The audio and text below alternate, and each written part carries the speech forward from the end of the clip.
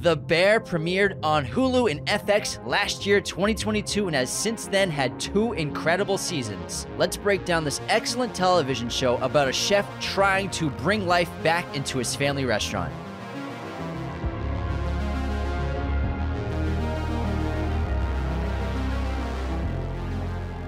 Hello, movie friends. Welcome back to Raiders of the Lost Podcast, the ultimate film and TV podcast. And today, we are finally doing The Bear. We have gotten so many requests from you to review this excellent TV series. And as 2 people who used to work in the service industry, in restaurants, I can tell you it's accurate as fuck. I remember I put off watching the show because the trailer was so accurate. It gave me PTSD of working in that world.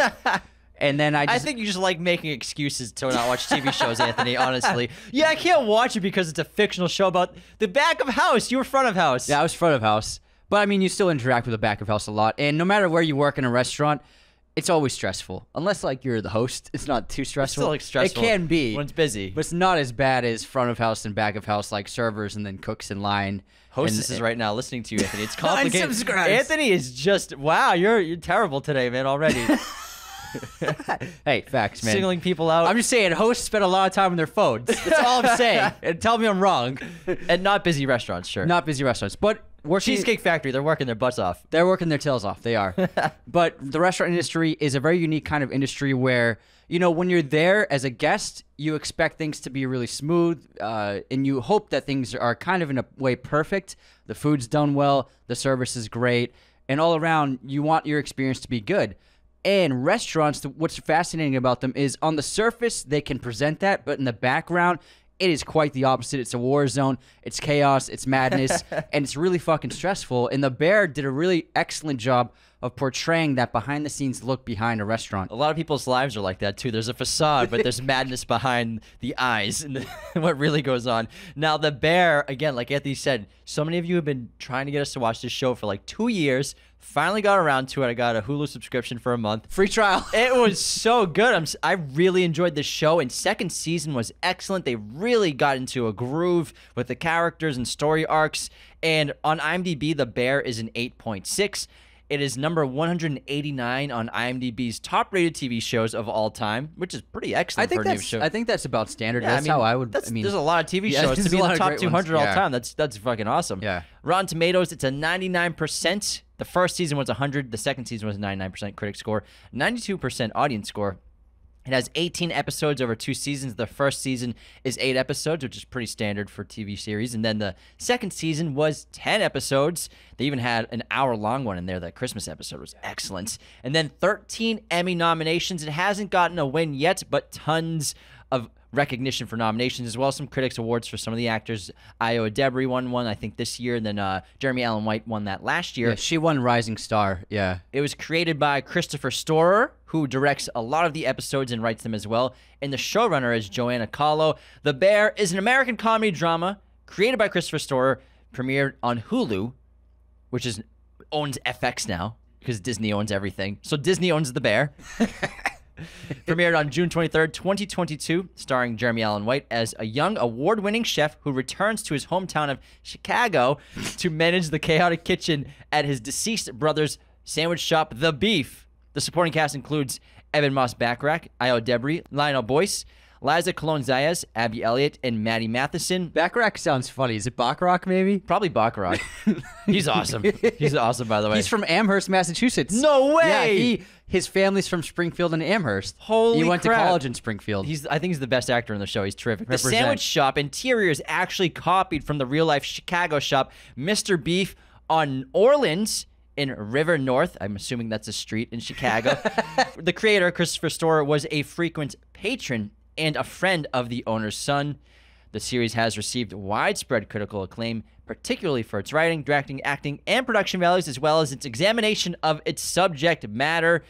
And basically, again, a quick synopsis, a little more detailed. Young chef Carmy Berzatto inherits his family's Italian beef sandwich shop after the suicide of his older brother, Michael. He comes home to Chicago to run it, leaving behind his world of working in a Michelin-starred restaurant in New York. He is left to deal with his brother's unresolved debts, a rundown kitchen, and an unruly staff while dealing with his own pain and family trauma. Now, I see why it's 186 ranked all time because 189, Anthony. 189. I will say the first season took a little time to get going, and it took until I would say episode 6 and 7 where I think the show finally found its footing and understood what it was. Sometimes shows, they need a little time to really figure out what exactly it is. You know, they'll have a pilot and then they'll work out the rest of the scripts and then they'll shoot the rest of this whole season. But it really, I think with something like that, with new people who haven't done TV before, you're trying to figure out what is our tone, how are we filming, what exactly is this? And I think it took them a few episodes to figure that out because I will say I wasn't completely sold on the show in the first few episodes. I was like, oh, it's good, but it's not living up to the hype that everybody has been saying online. But, you know, you got to trust people's opinions. And so I stuck it out. And by the end of the first season, I was completely sold. And I thought it was fantastic. And then season 2, I think, was an absolutely huge improvement on the first season in every possible way. And I think it really elevated it to a really fantastic, excellent TV show. I'm looking forward to season 3. I can't wait to watch it. And I can now see why FX greenlit the second season in like a half a day. They're like, oh, get another one going. Before we get back into the episode, we are doing a movie poster giveaway thanks to our friends at movieposters.com. So be sure to enter this contest by making a comment on the YouTube episode of The Bear. So go to our YouTube channel and make a comment in the Bear episode that enters you into the contest to win a free movie poster from movieposters.com. I agree. It's not that I didn't like the first season. I loved every episode. I like every episode of the show. They're really great. But the great ones, most of the great episodes are in season 2. Season 1 has an episode. I'll go over some of the ratings of over a 9 on IMDb. But there's 4 in season 2 that are over a 9 on IMDb.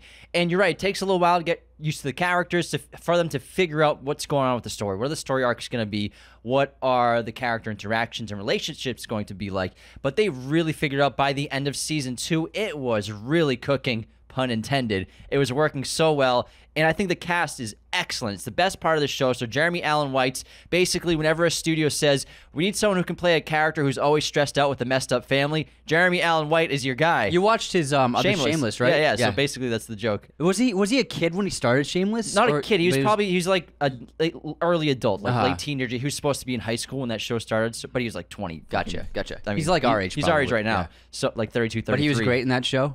He's excellent. He plays Lip. And so Lip is like the precocious, like super smart, but like troubled and stressed out. Well, that whole family. He's the hustler, right? I mean, that's a way to put it. I wouldn't say he's always got something going on. Okay, but he's really smart, but also the family dynamic is similar because they're always fighting. They're loyal, but they all hate each other.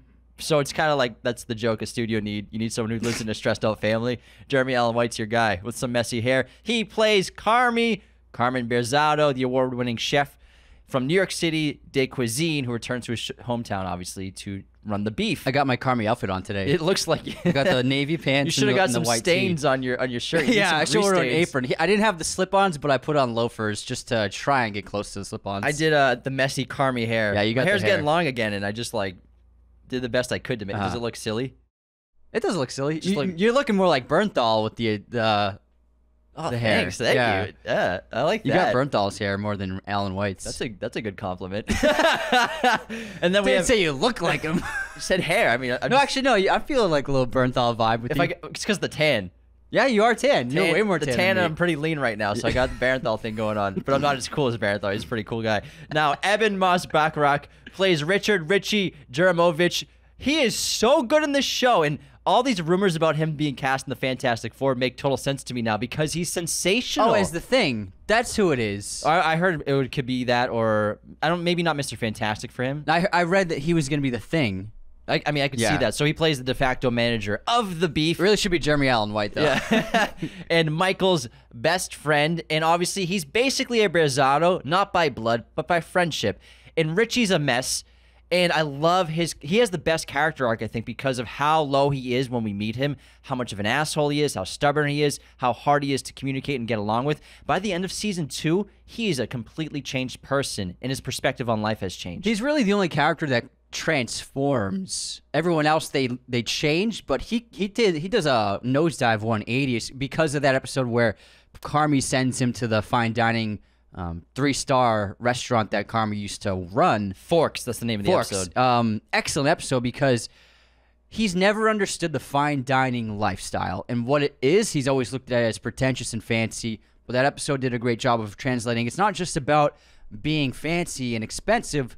The fine dining that we see in that restaurant especially is taking hospitality and customer service to the fucking maximum of them like getting them getting deep dish pizza for a guest because they overheard it, and like showcasing that yes, it's expensive, but like it's just as much about the service and the hospitality as it is about the food. And that's what he saw that. He comes back, he goes, cuz I get it, cuz. And it's not just about fine dining, but it's also about, for him, a new perspective on life, purpose. And he changes in terms of like he cleans up his house. I wear suits now. Yeah, so it's like it was like a personality shift for him to kind of. It was a wake up call in a lot of ways for Richie, because he's 45. 44, 45. No purpose. Yeah, yo, bruh, yo, cuz, I got no purpose. What's my purpose? We have Ayo Adebri as Sydney Adamu, a talented but inexperienced chef who joins the Beef as its new sous chef under Carmy. Ayo is excellent. We got to interview her a month ago for TMNT, which was awesome, and she's terrific in this show. She's a highlight of the show, and I think when her and Jeremy Allen White are going at it, it's some of my favorite scenes of. They're just extremely talented actors, and they both have a great nuance and authenticity and realism and honesty to their acting. They feel like real people. When they're sharing scenes, I think the show is on fire. Absolutely. Then Lionel Boyce as Marcus Brooks, who is the bread baker turned pastry chef, spurred on by Carmy's and Sydney's mentoring and inspiration. We have Liza Colon Zayas as Tina Marrero, who's one of my favorite characters. Whenever Tina's on screen, especially season 2, she's so sweet and cute, and I'm always smiling whenever she's got a great smile. She's so sweet. She's the mom. Terrific actress, and I love Tina so much. She's a sharp but stubborn veteran line cook. We have Abby Elliott as Natalie Sugar Rose Berzatto, Carmy and Michael's sister, and reluctant co-owner of the Beef and eventually of the Bear. And Maddie Matheson as Neil Fack, a childhood friend of the Berzattos and sometimes handyman for a restaurant. Tons of recurring characters. I mean, John Bernthal is one of the great guest stars of this show. And when it comes to great guest stars, I think it's one of the great strengths of The Bear, especially season 2. We have Molly Ringwald as the meeting moderator of the Al-Anon meetings. Oh my God. That Carmy intends. And now the Al-Anon, those she looked familiar. Yeah, so Al-Anon, they're basically Alcoholics Anonymous meetings or NA meetings for the people that addicts affect, the family members, the friends of addicts and alcoholics. It's for them to be able to go and communicate and try to basically a form of therapy. For some reason, I thought it was NA meetings. No. But he was just going as understanding the world. If you have a friend or a loved one who's an addict or an alcoholic, so obviously people have experience with that's the difference between Al-Anon versus AA. Oh, because you're a non-addict, but you're still... Well, it's still anonymous. It's just that they word it differently. Gotcha. Now, Will Poulter as Luca in season 2. He plays that Copenhagen-based dessert chef who trains Marcus, which is excellent in episode 2. He's such a good actor. He's great. He's great. And then Bob Odenkirk as Uncle Lee Lane, Donna's scheming on and off boyfriend and business partner of Cicero and Berzatto's late father. Season 2. We have that Fishes episode, the Christmas episode. He's awesome. When I saw Bob Odenkirk on screen, I'm like, Bob Odenkirk? Holy shit. We also have Jamie Lee Curtis, plays Carmy, Michael, and Natalie's mom in this show. Donna. Terrific in the Fishes episode. Then we get her in the finale briefly. John Mulaney comes in hot as Michelle's boyfriend. Michelle, played by Sarah Paulson. She's Michelle Berzatto, cousin of Michael, Carmy, and Natalie. She lives in New York. She tries to get Carmy away from Chicago. And then Olivia Colman as Chef Terry, the executive chef at Ever, that fine dining restaurant where Richie stages in season 2, episode Forks. And also Jillian Jacobs as Richie's baby mama. And then Oliver Platt, did you mention?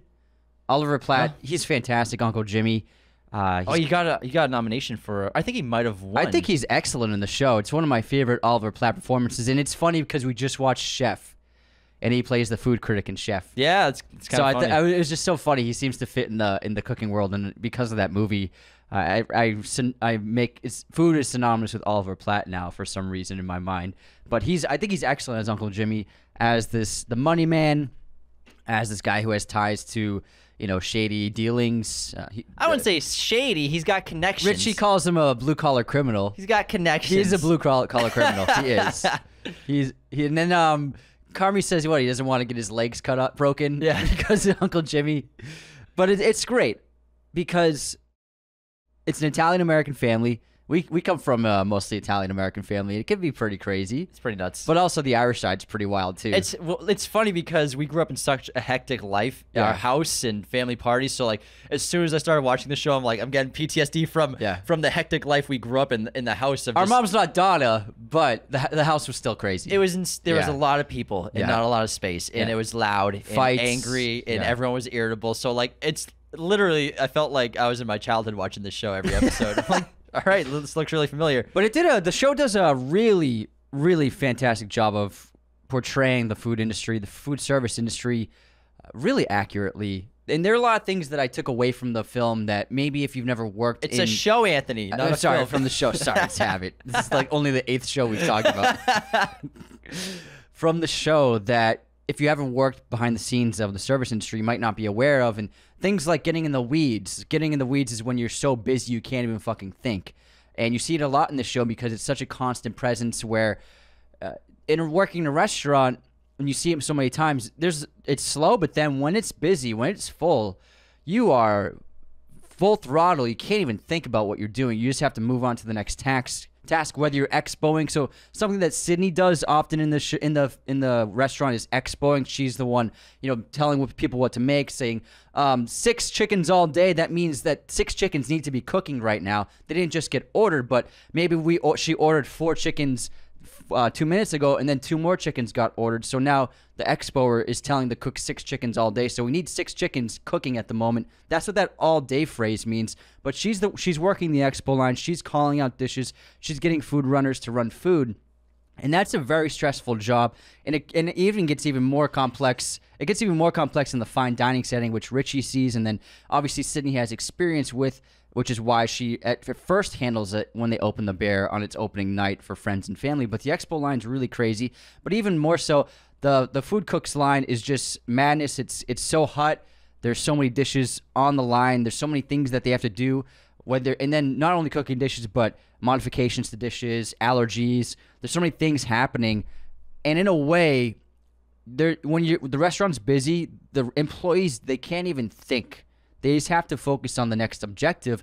And that's why we see multiple times there's a sign that says every second counts. You can't waste a second in a restaurant, especially a 3-star or a 1-star or a fine dining restaurant where people expect the best. Not a second can be wasted because even 5 seconds ruins the dish. We see in the meeting how they said that there was an issue that cost them 47 seconds. And the cook's like, don't you dare fucking make us cost, you know how bad that is, like 47 seconds. And it sounds ridiculous from the outside perspective, but 47 seconds is life or death in the busy restaurant. And on top of that, there are a lot of bad days in restaurants behind the scenes. They're almost always bad. Yeah, they're almost always bad. And in a way, if your restaurant's busy, it's going to be bad. There's no way around that. But what you see in the show is so many of the characters, no matter how stressed they get, no matter how chaotic it is, at the end of the day, they love what they do. They love serving. And then little things like when some of the chefs cook things and they watch someone eat their food, like when Sydney cooks for Sugar that omelet. My God, it looks so good. And Sydney's it's a stressful day for her. It's opening night. And she cooks the omelet for Sugar, and she watches her cook she watches Sugar eat it, and like that's what it's all about. And then when Richie sees how the extremely high service level of the fancy 3-star restaurant changes, it just makes people feel so happy. Like, first of all, when they say, "Oh, this couple, they've been dying to come here. They're not paying. It's free." When we see the guy training Richie tells the couple at the table, they're like crying. They're so happy, and then he sees how happy the other table is for getting the deep dish pizza. He understands that as crazy as the world is, when the whole point behind it, and even seeing that crazy chef for that restaurant, he's a psycho, but then he put so much care into transforming that deep dish into a beautiful dish for the guests. He sees that at the end of the day, it's all about making people have a wonderful experience and remember that night. And at the end, and that's what it's all about.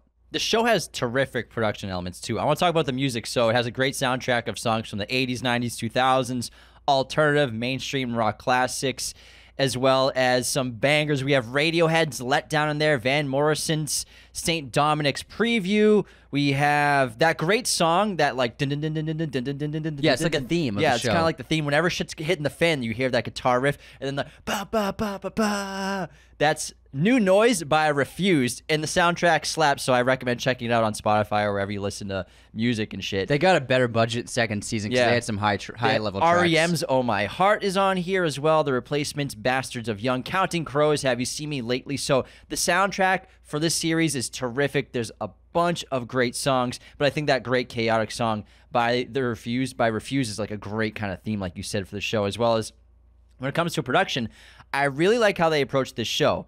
It's not perfect, but it works in a great way to its benefit. So I like the approach to cinematography. Lots of imperfect zooms, as well as push-ins that are kind of choppy, but it works for the chaos of the show. It works for the grittiness of the show, as well as... Yeah, mostly long lenses. Yeah, we're in these tight, compact spaces. You get the sense of claustrophobia. I love the intimacy of the show because when you're back house of a kitchen, it is tight back there, and you can't really walk. You gotta yell corner. You gotta stay behind, and they get all those elements in there. But it's really great to make it. They make it feel a lot bigger than it really is back there. That's because it's just great production and great intimacy with the characters. They do a great job of when people are moving through the spaces, constantly yelling corner and behind, and showing how there are turns and you gotta bob and weave, and there's always someone doing something right next to you that you're trying to get past, and how easy it is to drop something or spill something, and how the close quarters nature of it is kind of like a battlefield. It's kind of like it's just a mad conglomeration of like all sorts of like cookware, furniture, shelving, ovens, and then people, and there's no space, and it's just like you got to find your way through it. And even if it's not working hours, even if the restaurant's not running, you still, if you're walking past someone, yell behind. That's just like, it becomes part of your DNA where you just, whenever you pass somebody, you say something. And it seeps into your real life too, where you start saying it sometimes. Yeah. Great photography of the city of Chicago. Every time I see this Chicago in a movie or TV show, I think of The Dark Knight. But they did get a lot of great parts of Chicago that I'd never seen before on screen. So I think they do a great, interesting job of capturing moments of Chicago. The high rise. What's it called? It's the train line that's up a high. It's high. What's it called? You know what I'm talking about? Yeah, I know what you're talking about. Something line. It's got a special name, but like they're famous. It's famous for being in Chicago. Also, the food. It always looks terrific, and I think my favorite part about how they shoot the food is they're not afraid to not focus on the food and rather focus on the chefs. Of course, we get some great shots of cooking and food, but rather than just constantly getting shots of the food being prepared, they're focusing on the chefs usually, which I think is the right decision to get when you're capturing these moments in these scenes. They also do cool things with the editing in terms of trying to illustrate what people are thinking and what's in their minds, whether it be memories or ideas. So you see Sydney, she's trying to come up with menu ideas, and she's picturing styles of cooking, foods to cook in her mind. And she figures out the cold braise, and we get to see a couple insert shots of close-ups of a slow braise and things like that. And then for Carmy, his past, when he's thinking about something, we're seeing the visuals of what he's thinking. We're also hearing the voices, because I think what they do a good job is when you interact with people, sometimes you can... Or if when you're thinking about someone, you're thinking about the past memories and past interactions and things they said that really stuck out with you. In whatever context it is, those phrases will linger with you. And if they can be negative memories, those will really just like haunt you in a way. And so we see that in a great way with Carmy and his mind. I love being able to see what's going on in that head of his that's causing all this stress and anxiety. Same with Sydney. We get some moments of what she's thinking about, like you said, and also the moments of like thinking about Claire or thinking about Sydney, and there's that montage where he thinks about both of them, and he's trying to calm himself. He's thinking about Claire, and these kind of just like memory, dream-like sequences, and then thinking about the moments he has had with Sydney. It's really great editing, as well as kind of just when they're walking around town, cool editing to the music and just fast montages. By the way, speaking of Claire, the guys call her Claire Bear. Yeah. I just watched Wedding Crashers, and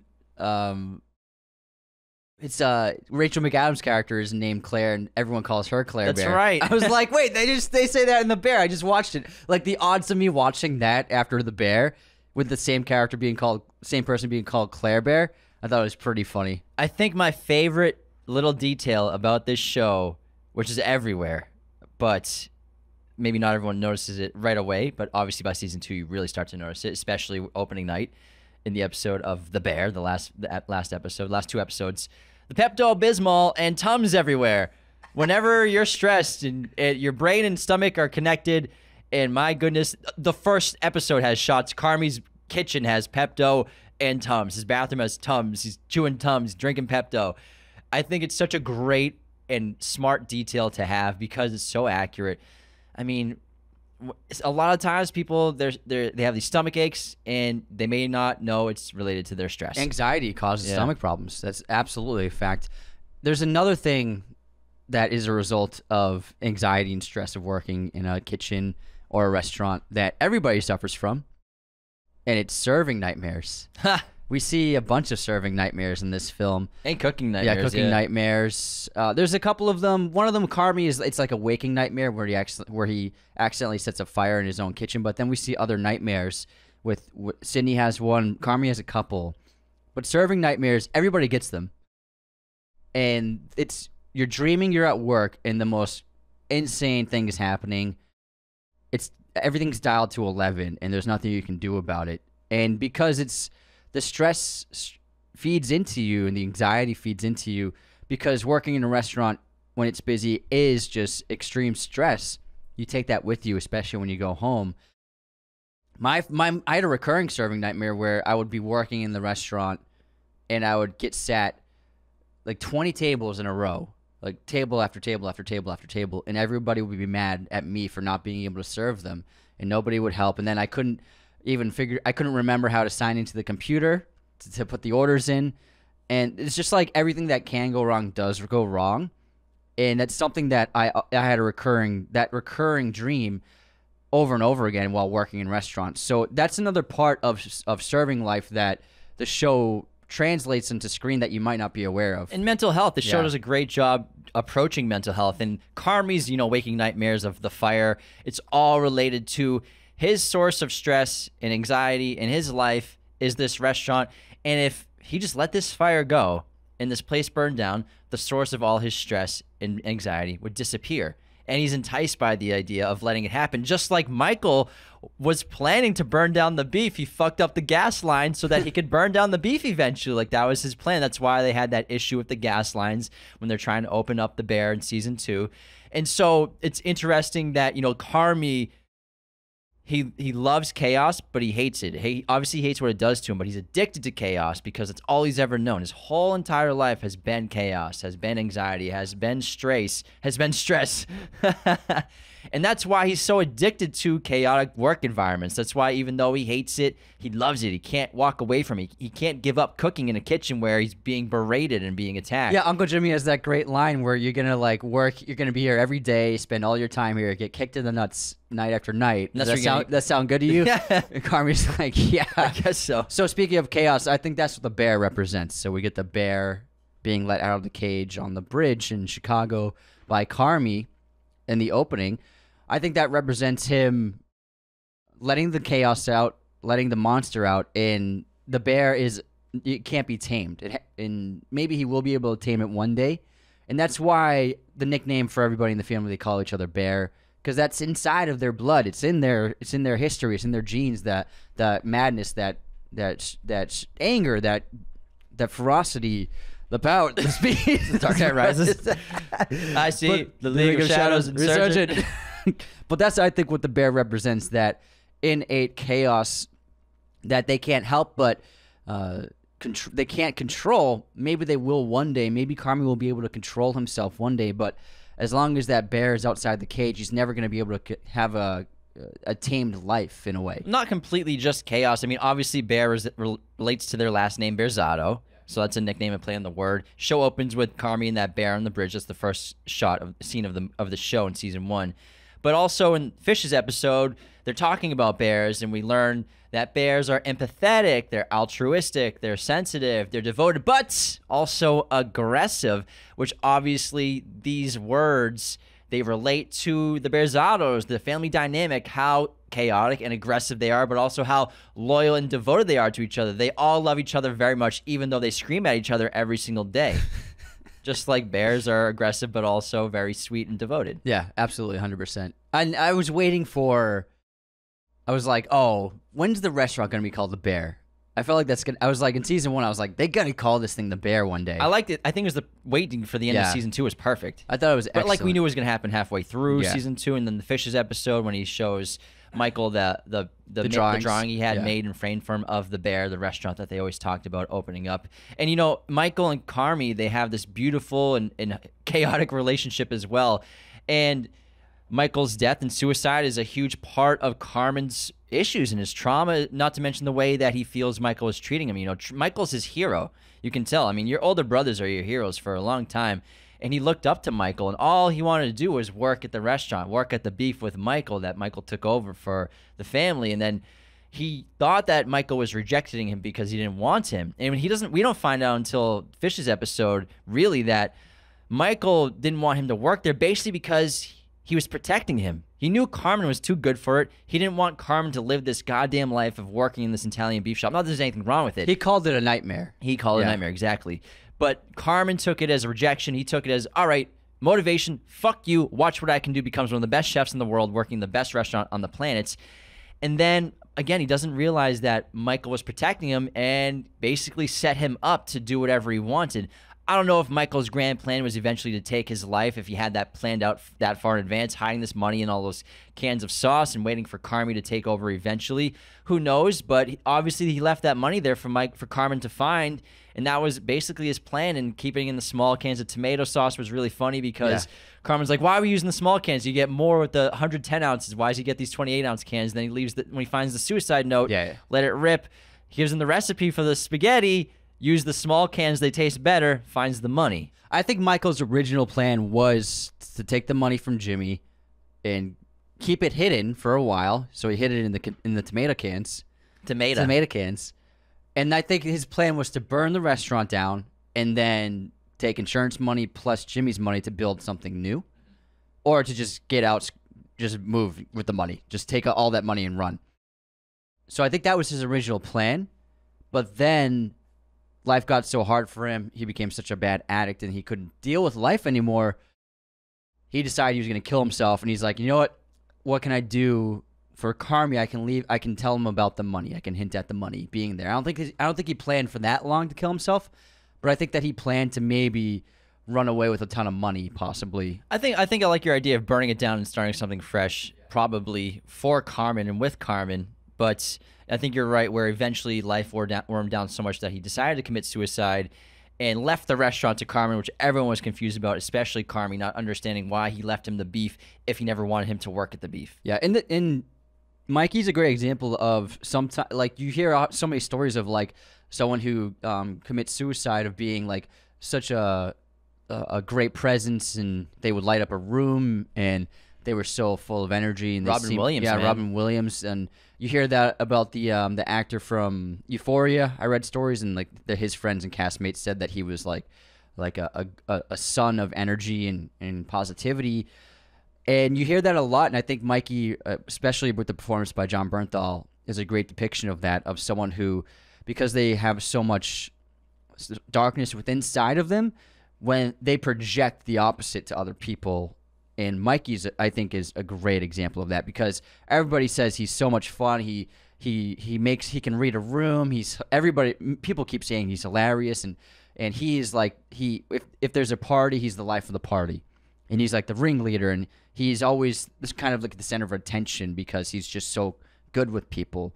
But in a way, he's projecting all of that because of how bad he feels inside. The final shot of season 1 kills me. It's so tragic and beautiful because Richie finally gives Carmy that note that he found behind the locker. It was basically a suicide note in a way for Carmen to find. Let it rip, dude. Gives him the recipe. And then Carmen finds the money. And And then the episode ends where he's thinking about Mikey, and it cuts to a flashback of Mikey, John Bernthal, smiling and laughing. And then the show ends, and I got like goosebumps. I got really emotional. It was a really beautiful way to end season 1. Let it rip. Let it rip, dude. Yeah. I thought that was really fantastic. Also, Mikey is a Red Sox fan. Yeah, I love it. So there are Fenway Park signs all over the place. It's Mikey's team. Show some respect. Also, I'm not sure if you noticed there are a couple of movie posters. Yeah, there's so many. Everyone's got great taste. Yeah. I love the one in Sydney's house. Which one is that? Sydney in her apartment, she has, it was Speed. Speed, yes. She has Speed in her bedroom. Yes, Speed. Richie has an Alien poster in his bedroom. But my favorite one was there's a Rounders poster in the basement of the Bear. It was Mikey's poster. But Rounders actually has a lot of similarities to this show. You know, Carmy's taking on the debt of someone from his past that he loves. He's taking on Mikey's debt, and he's trying to figure out how to pay it back. And then you can look at Richie as Edward Norton's character, kind of just being this troublemaker, gets arrested, he's unreliable, he's uncontrollable. And so the Rounders has a lot of similarities to the Bear, and so I think that's why they put that poster. Plus, because Rounders is a fucking awesome movie. We should do it sometime. We're gonna do a poker episode. Poker episode would be fun. Poker episode, but I see a lot of similarities between the Bears storyline and characters and Rounders storyline and characters. And how about we run to our intermission, and then we'll get back to the Bears. There's still so much to talk about. And before we continue, the very best way you can support Raiders of the Lost podcast is to share us with your family and friends who love movies, who love TV. If anyone you know loves The Bear, send them this episode. They can check it out, and it'll probably make them want to watch it again because it's that good. You can also leave 5-star reviews and ratings on Spotify, Apple Podcasts. They help us get seen by new listeners on those apps. They push us and get us good rankings, so thank you for those reviews. I'll read out a 5-star written review in just a minute from Apple Podcasts. And becoming a patron at patreon.com/Raiders of the Lost Podcast is a subscription-based form of support for the show. We have 5 different tiers of membership: $2, $5, $10, $25, and $100. Every single tier has access to 2 bonus episodes of the show every week. Not to mention, we now have our own Spotify Patreon playlist. Finally, we integrated Patreon and Spotify. It's something we've been dying to do. So it's called Raiders of the Lost Patreon. If you have a Patreon account with us, you can link your Spotify and listen on the Spotify app to over 200 bonus episodes of the show. And every tier has awesome perks. That $10 gets you access to our Discord and going up the ranks, even better things. So thank you so much to everyone who supports our show through Patreon. It's the only reason we can do it full time. And this episode is sponsored by our friends at movieposters.com. Be sure to use our promo code Raiders10 at movieposters.com to get 10% off your order today. They have a giant selection of pretty much every movie and TV show imaginable in their poster library, as well as all sorts of sizes, framing, and even backlighting for your poster needs. In this episode, we're going to be doing a movie poster giveaway. To enter this giveaway, all you have to do is make a comment on our Bear episode on YouTube. That enters you into the contest to win a free poster. Again, make a comment on our YouTube channel on the Bear episode. That enters you into the contest. We'll pick a winner in 2 weeks.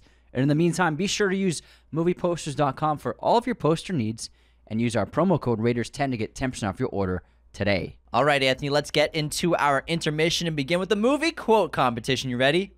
Ready. This one's kind of easy, but it's just a great line. And I did all TV shows for this. I'm Federal Agent Jack Bauer, and today is the longest day of my life.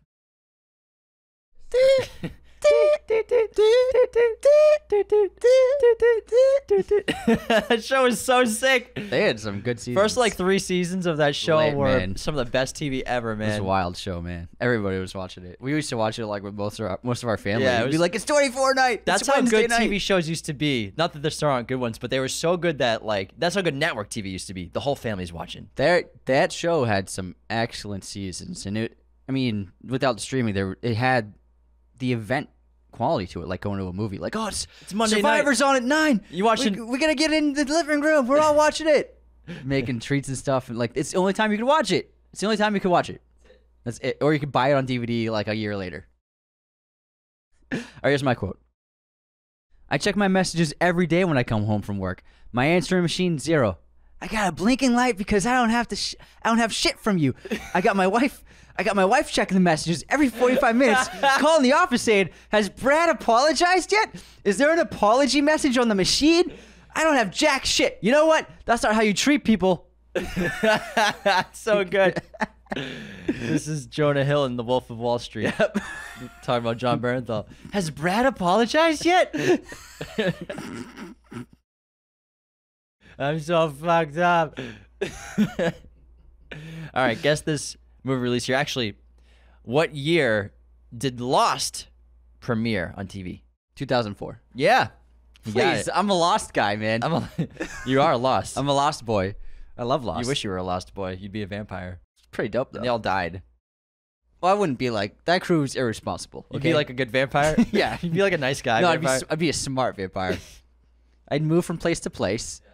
I mean, they stay in that same place. They attract a lot of attention. It's a matter of time. They're partying. They're causing trouble. They have interesting looks. Yeah, I mean, they do nothing but draw attention to themselves. They're very vain. They're not incognito at all. They're ostentatious. Yeah.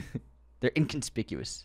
No, they're conspicuous. All right. What's movie release year is the movie Date Night. I wanted to challenge you with the movie that you love. See how much you love it. Date Night. When did it come out? 2018. 2010. 2010? Oh my god. Oh, you were thinking. Oh, I was thinking. Yeah. Oh, I was thinking Game Night. I also was thinking Game Night when I did it. Oh, I don't Date know. Night's the Carell Tina Fey one. Gotcha. Yeah. That's 2010. I've never even seen that. Game Night is 2018. Yeah. You're right. Yeah. I remember seeing that. So we both knew that you meant Game Night. Yeah. That's pretty But you funny. still got Date Night wrong. But I got Game Night right because I thought I was thinking Game Night. You might have gotten it right. I did get it right. Let's double check. Let's double check. You know, it doesn't hurt to be completely fact checked. Game Night. 2018. Congrats. Got it. Too bad it wasn't my question though. Too bad your question wasn't the question you thought you asked. Well, it says Date Night 2010 in my You document. already said that. It was you meant Game Night, so it's too late. I win. You didn't win shit. Movie pop quiz time. I win. What city does Breaking Bad take place in? Starts with an A. Hold on. I should know this. Oh my god, I'm blanking. It's something. What is it, New Mexico? You've driven through Albuquerque. Yeah, Albuquerque. All right. John Bernthal co-starred with Ewan McGregor in what film? John Bernthal and Ewan McGregor? Yes. In a movie? In a movie. In like a movie? They did it in real life. Like they did it? Did it. Real hard.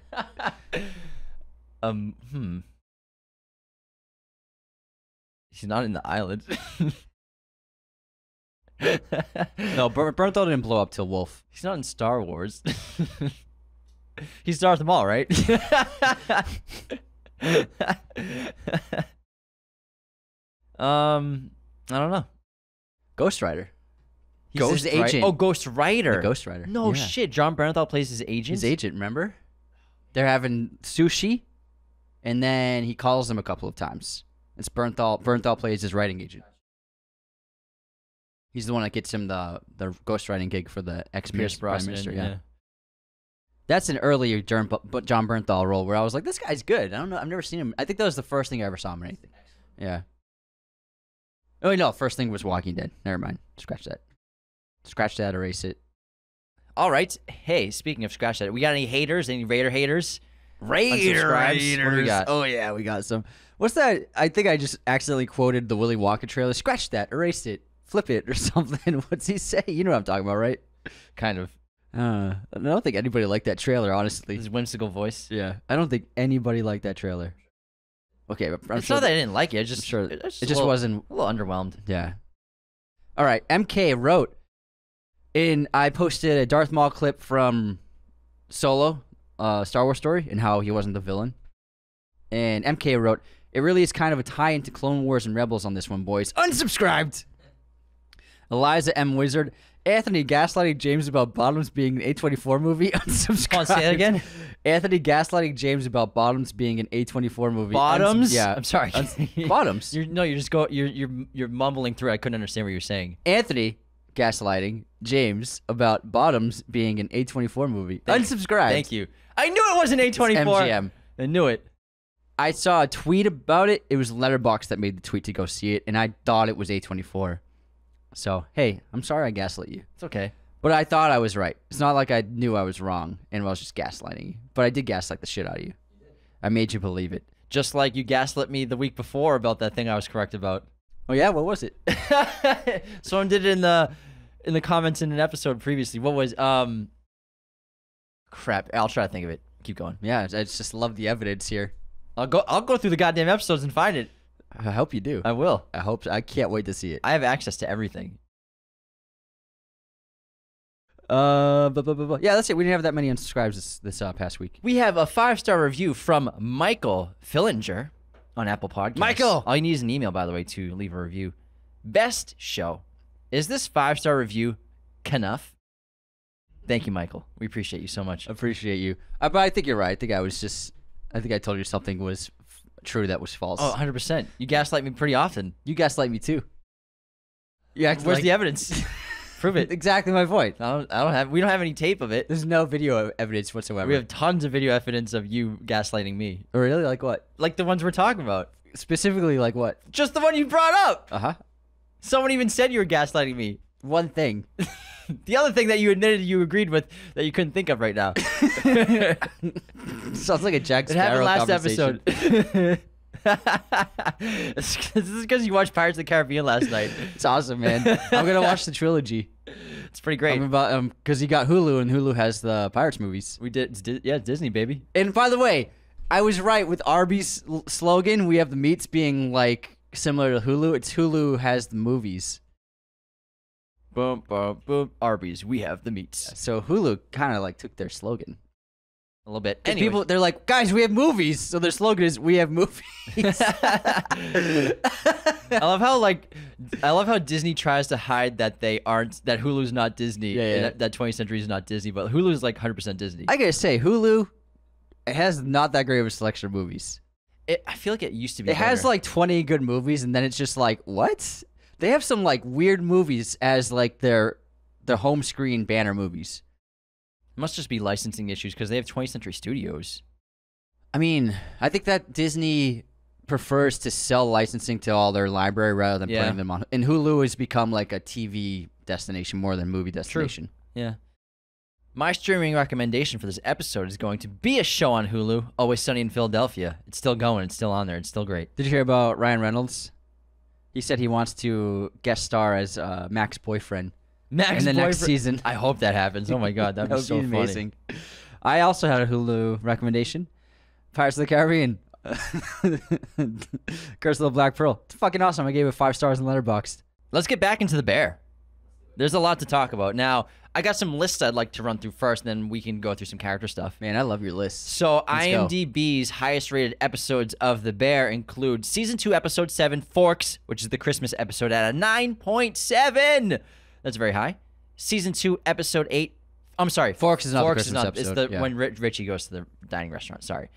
Season 2, Episode 8, Fishes is a 9.6. So Forks, 9.7. Fishes is the Christmas episode, 9.6. Season 1, Episode 7, Review is a 9.5. This is when Sydney's meal that she makes, that short rib accidentally gets into an article. That looks so good with the risotto. And that's a big episode because that's when Sydney quits and Marcus quits and Carmy has that's that the huge long freak take. That's Carmy has that huge freak out. It's the whole episode isn't a oneer, but it's like after 2 minutes the oneer starts. The finale has a couple great oneers and long takes, and the restaurant opening nights. And then Season 2, Episode 10, The Bear, the finale, is a 9.4. So those are the top 4 rated episodes of The Bear according to IMDb. I like to talk about the food as well. And these are some of the best looking dishes from the show. Obviously, the beef sandwiches look great. So do those hot dogs from the beef. And then also the T-bone they make at the Bear. God, with the sauce. And the bone it's sideways on the dish. Looks incredible. I love the prawns. The prawns look great too. The omelets that you brought up earlier that Sydney makes for Natalie, it looks sensational. Yeah, that was viral online. It looks incredible. The spaghetti, there's a couple of sequences of spaghetti getting made. I think the best looking one is probably when Carmen's making spaghetti for Claire at his home. We don't get to see them eat it because they just get to business right away. The cannolis, both the ones in Fish's episode as well as the savory ones that Marcus makes, all look delicious. The pistachio cannolis.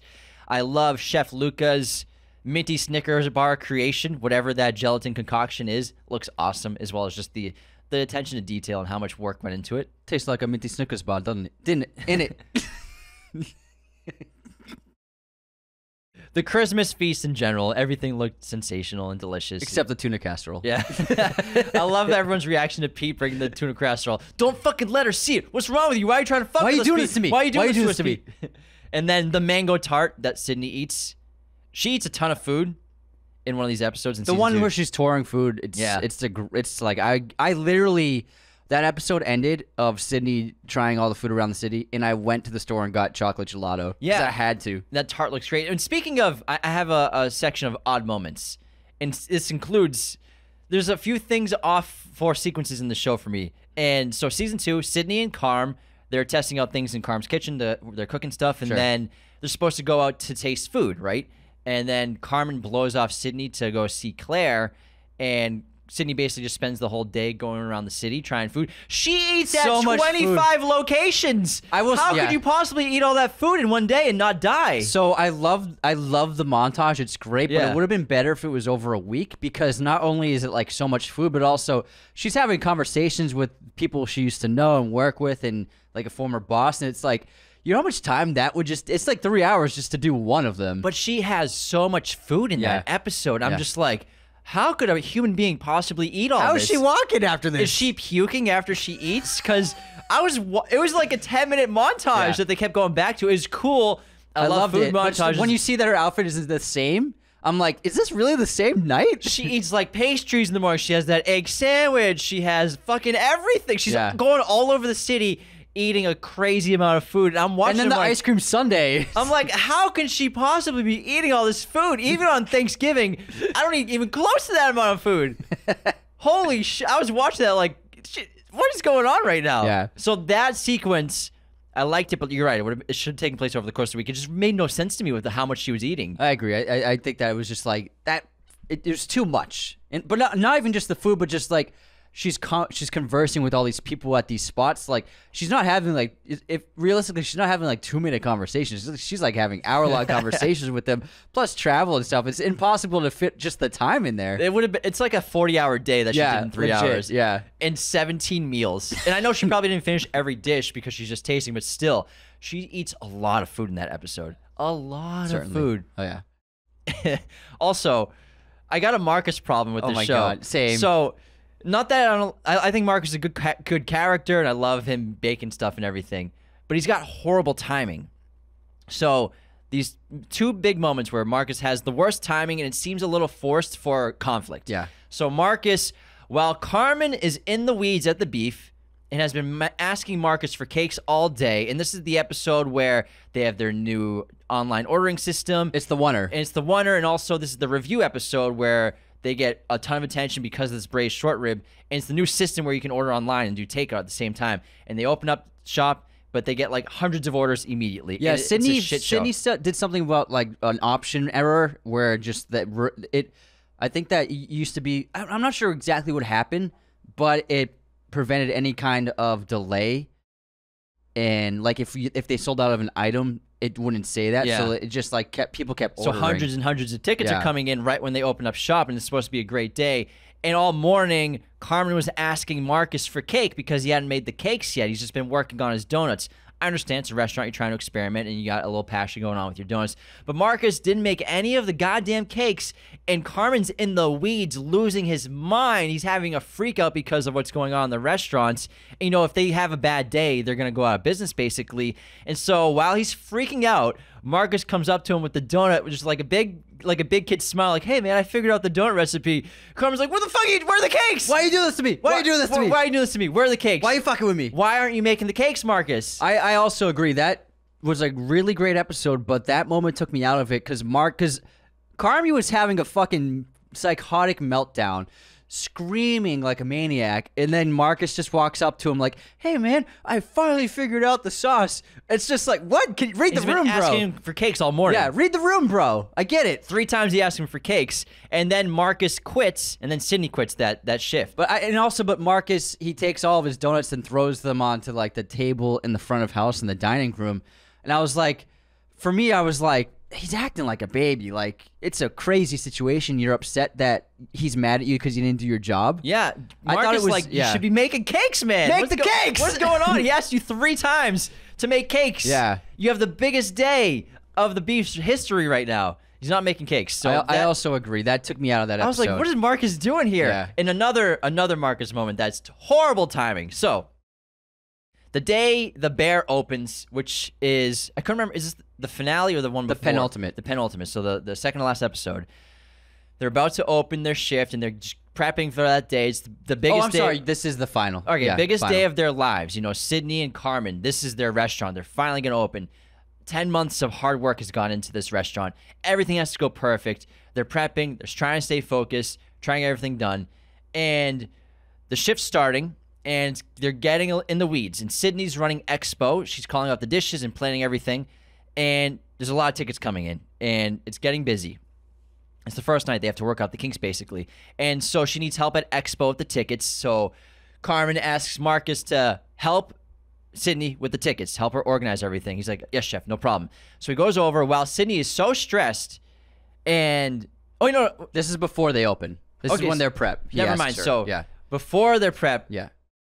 So When they're prepping for the night before Okay. the restaurant opens. Sorry. So She's checking this is his later. station. So Yeah. so he asks her out before the shift starts, and I'm thinking, when could she possibly go out with you? He asked we could either go before or later tonight. You're gonna go out to eat before the opening night of your restaurant, The Bear, that you've all been working 10 months on. You're gonna go out. You're gonna ask her out now to go out to eat before the shift. She has put her entire life into this restaurant, and she's the coach. And they're co-owner. working. And they're working. They're trying to prep. And what, afterwards, when she's gonna be At a mess? midnight? Where are you going to go to eat at So midnight? I'm like, what is he asking her out for? Because obviously he creates this weird dynamic now. Horrible timing. And then, obviously, then the expo situation where he goes to help her, and they kind of get into a bickering argument, and then he thinks she's ignoring him, and he freaks out on Sydney saying, are you ignoring me because you're mad at me? And then she's like, I can't deal with this right now. I completely agree. That was another moment where Marcus was being a baby, being way too sensitive, but also the motivation. I understand that they're trying to get some conflict with the interpersonal relationships, but for me, those two instances with Marcus kind of took me out completely out of the situation when they should have, when their intention was to make good conflict. I was like, come on, bro, you're acting like a bitch. Come on. Yeah, he was. He's like, you're going to scream at your boss on the line that she's mad at you and ignoring you because you asked her out for some reason. On the most important day of her life. Yeah, I thought it was just like really selfish. And so I think they are kind of forcing it a little bit with Marcus when they don't have to force things. Like, I think eventually where this is hinting that he and Cindy are going to start a thing. I'm not sure that it's being shown, like it's being hinted properly. Yeah, because he went over her house after they both quit the beef in season 1. He's over her house, and she cooks him dinner. It's a sweet scene. It's nice. It seems like Sydney just wants to be friends, but it seems like Marcus wants more. And obviously, there's a little tension. He there. is a little flirty with her too. Yeah. in the kitchen. But she doesn't seem to be interacting with that kind of intention, which that's how I interpret it. She doesn't want to be romantically involved with, I think, anyone at the restaurant, and I wouldn't either. Like, you don't want that in your life. But the timing with Marcus for the story, for the character, it just, a lot of it doesn't make sense, and I think it's just a quick forced conflict to like, what can we do to spice things up with the scene? Yeah, and it just doesn't make sense. Like, why would you ask your boss out to go out to dinner when you're supposed before you're supposed to open your restaurant that you invested $800,000 on in every day of your life for a year, basically? Yeah, and Sydney had odd. And Sydney's reaction, like she walks away, she's like, fuck. She's like, did this guy really just ask me out? That's how I look at it. Yeah, it was pretty weird. I don't like those two moments of just horrible timing on Marcus's parts. Yeah, I agree. But the donuts look great. The donuts look really good. I would have liked it better if maybe he already had been trying to want to be a baker, but pastry chef, but he was stuck baking bread at this restaurant. Yeah, you know? I think that would have worked. interesting. I think that he became too good too fast in a way, just from reading books, and he spends a week in Copenhagen. But I think it could have worked a little bit better if he had always had the intention of being a pastry chef, but he couldn't quite make it, and then how he's stuck making bread rolls for this sub shop. I think that would have been, and then it would make it a little bit more believable for him to make such incredible dishes that these two highly trained chefs who know everything there is about food to love his meals immediately. Yeah, that makes sense. I think I agree with that a little bit. It's just it's a meteoric rise. Yeah. It's too meteoric. Too meteoric. I think there are so many great stressful moments of the show, too. Some of my favorites include, obviously, the beef in the weeds with their new online takeout system after Sydney's dish makes it in that article. It leads to Carmen's biggest freakout and Sydney and Marcus quitting. Carmen getting locked in the walk-in fridge opening night and accidentally confessing to Claire that he doesn't want to be with her when he thinks he's talking to Tina. Very stressful. Because I was like, what are they going to do to Carm? How is he going to fuck shit up? Season 2, it can't go smoothly. The finale cannot go smoothly for Carmen. It can go smoothly for the restaurant, which it seems to do, but with him and him and Claire, it's fucked. And him and Richie seems fucked now, too, because they have that crazy argument. It might be the biggest fight they've had, it looks like. Big blowout. But I love that shot, too, of the side shot of either side of like the split walk-in. screen. It's really great. Michael and Lee at Christmas at the dinner before Donna comes in when they're all waiting, and the forks and throwing the forks at Lee. That is so tense and excellent. And I was just like, what's going to happen? What's going to happen? And every scene with Donna basically is stressful. Yeah. She's very stressful to talk to and be with. And then Richie's freakouts, especially the freakout on Sydney, is very stressful. Yeah, Richie, it's very similar. He and Carmy both have extremely bad tempers, absolutely no control of their emotions. And Sydney is often put in these situations of, what should be just like a discussion turns into a fucking psychotic blowout that she's often like the victim of. And I think that's one of the most stressful parts for her of working there is dealing with Richie and dealing with Carmy, where it's either one of them is just going to fucking scream in her face. And it gets to the point that's one of the reasons why she quit. It wasn't just for that one moment, but like just it was all building up to her quitting that day. And that's why when Richie transforms and then the opening of the Bears going badly, everything's chaotic. The Expo's weeded and overwhelmed, but Richie's like, cool, I got it. He's got a completely new temperament, which they highlighted really well by showing stressful situation, he used to freak out, or he used to cause the stressful situation, but now he's handling it. Now he's a fixer in a way, and he has, for the time being, I'm sure it won't last, but he seems to have a lot of control over his emotions, which is something Carmy still doesn't have. Carmy's working on it, but Carmy, I'm not sure he'll ever be able to completely master himself, but it looks like Richie, at the moment, has mastered his emotions. It seems like by the end of season 2, he kind of has the upper hand on Carmy, where Carmy looks like he needs Richie more than Richie needs Carmy, because now Richie has purpose in life, and he's got experience, and he has found confidence he's never had before in things that he's good at, which is, being a people person, seeing patterns, and being a great hostess and hospitality manager. I mean, he kills it. He does a great job in the last 2 episodes, Richie the character. He's just one of the most essential components of the Bear working in the finale. Yeah, and I really like Sydney. I believe that she can definitely be looked at as partly inspired by the creator, because he said he used to frequent this beef shop that he used for inspiration to make the show, and Sydney reveals that the beef was her dad's favorite place, and she used to go there a lot when she was a kid, and that's why she wants to work there, because Carmy sees her resume, she's overqualified, like, why do you want to be here? And she's like, it has a connection to my childhood. But that's not why she works there. It's because of Carmy, yeah. Because the best meal she had was at Carmy's restaurant, so so she's working where Carmy is. And I love how, even though when we learn about Will Poulter's character in Honeydew in Copenhagen, and he tells a story about like when he thought he was the best chef, and every kitchen he worked in, he was number 1, but then he saw the real number 1, and there's this guy who was so good and so committed that Will Poulter's character he realized he would never be number 1. He would never be the best cook, best chef, because this guy exists. But that guy took him under his wing and made him better at everything, and made him better than he ever thought he could be. And I think we all knew he was talking about Carmy, but he never named him. And then in the Forks episode, when Richie's walking through the hallway of the fancy restaurant, and there are framed photos of all the head chefs that have worked there in the past since its opening, one of the photos is of Carmy and Will Poulter, and you're like, yep, that's who he was talking about. Luca, thank you.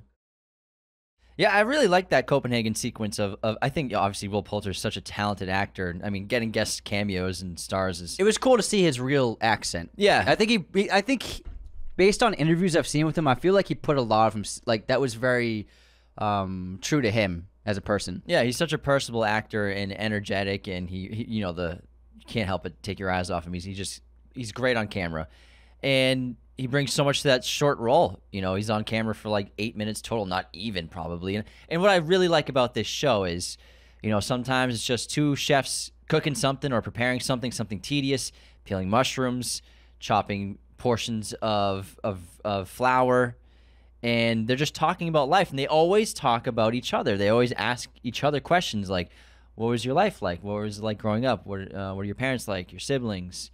And you really connect with people. And I think that's great because people get away from technology and it's just two people talking and just focus on something and you're kind of getting through it together. And it shows the camaraderie that working in a space like a restaurant can really build, but also the pain and hatred that can also be created at the same time. Yeah, I love the scene with Olivia Colman. It was a great little scene. And the show translates that its perspective of fine dining in the first season is negative.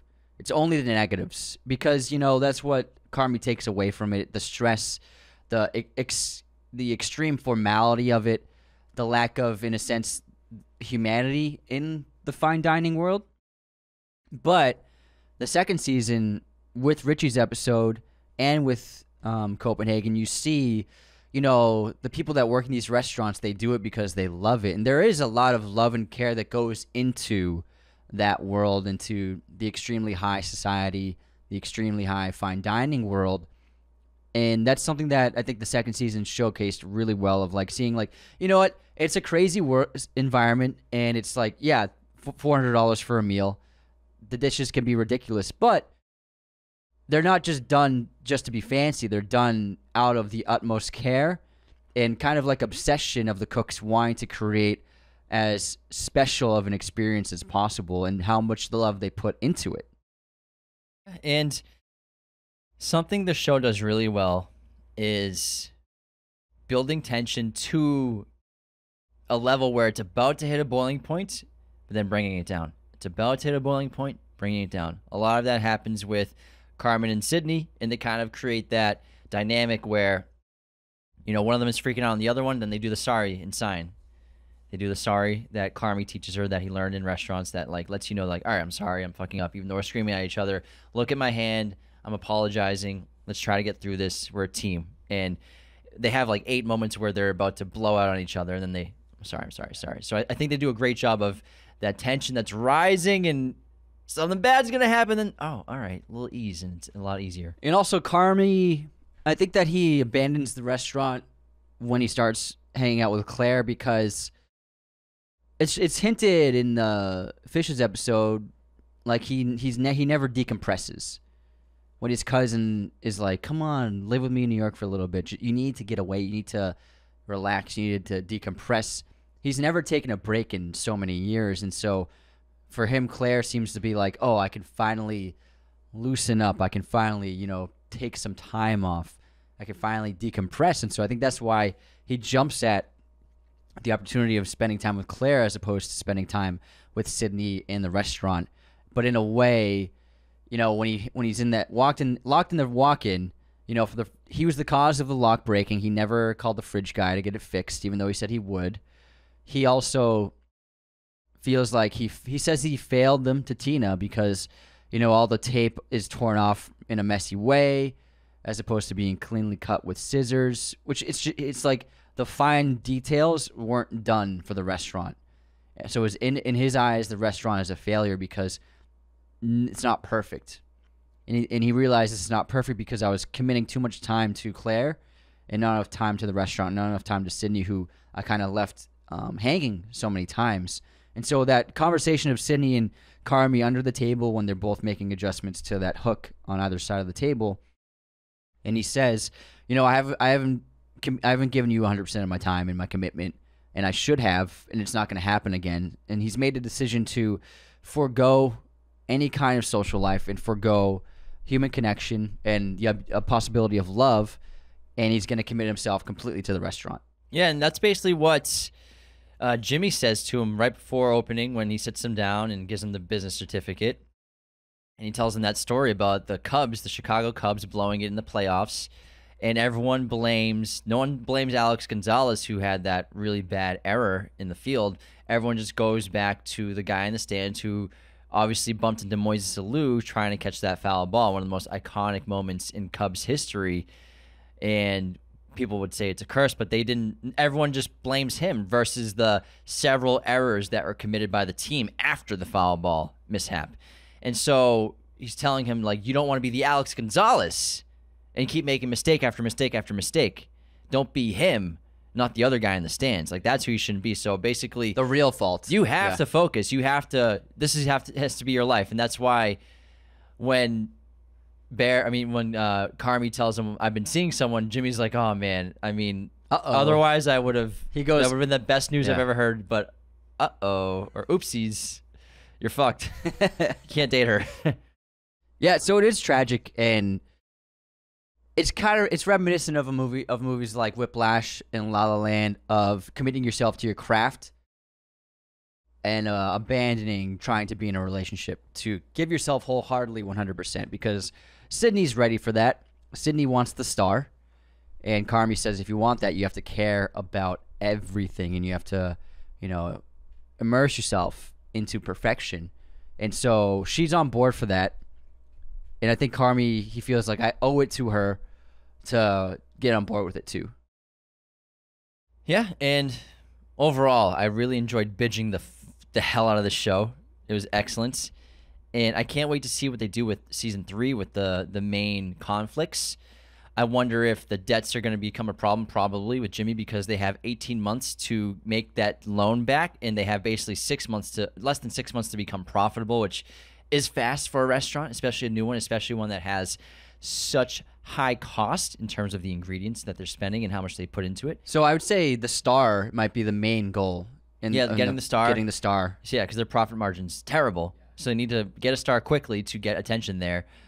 And I think that'll probably be the main conflict, of season 3, probably getting that star. Trying to make perfection happen. And then maybe Claire comes back into Carmy's life, which I hope, because I really like Claire as a She's character. great. Yeah. She's very sweet and wholesome, and I think it's something that Carmy needs in his life. I think Carmy needs something good. But Carmy can never... They won't get the star if he doesn't abandon her, so... Maybe they can make it work. It's because, I feel bad for Richie, because he says, like, can't you just accept one good thing happening in your life? And Carmy was so upset with him and Mikey when they put in the good word for him when they ran into Claire. He's been in love with her since he was a kid, so it's sad that he won't accept that, even though it's there, it's for him. She's waiting for him, basically, but not anymore. Yeah. And listening to that voicemail is so sad. Yeah, it was a tragic voicemail. Man. You a lot, and he's just like, fuck. Man, I love the show. I can't wait for season 3. They did a great job with the second season. It was an excellent second season. All right, well, thanks so much for tuning into our episode of The Bear. Be sure to share this episode with anyone you know who loves The Bear, because we had a great time watching the show, and I'm sure they'll love listening to this episode or watching on Spotify or YouTube. Thank you so much for being a patron of the show. You can sign up at patreon.com/Raiders of the Lost Podcast and leave those 5-star reviews on Spotify and Apple. Thanks so much for tuning in. Thanks, Chef. Let it rip, dude. This episode was executive produced by our chosen one patrons, Cody Moen, Andrew Hagan, Becca Keene, Benjamin Cook, Calvin Murphy Griggs, Nicholas Martin, Darian Singleton, Tyler McFly, Andrew Hagan. Our chosen one patrons are our biggest supporters. Thank you so much. Raiders of the Lost Podcast is a mirror image production. Sound mixing done by Jacob Kossler. Opening music by Chase Jackson.